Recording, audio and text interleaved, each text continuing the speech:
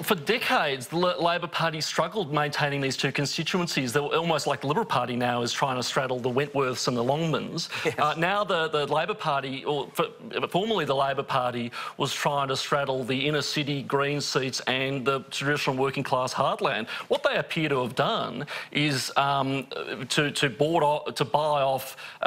revert to the same old message of health and education and raise the scare campaign of cuts, cuts, cuts, schools, and coming out with the most disingenuous, looking at the next 10 years of Labor expenditure that the previous government had left in place, and any reduction to the projected increase in spending that Labor had deliberately left there as a booby trap. They've said, well, any reduction from that to bring the budget under control and solve the issue with out-of-control spending that they created is a cut, and it's right. A terrible attack on people. So they've sort of done very well at distracting from the fact that, yeah, look, you know, there's an issue with funding of hospitals and schools and everything else, but unfortunately, that doesn't really do much if you're out of a job.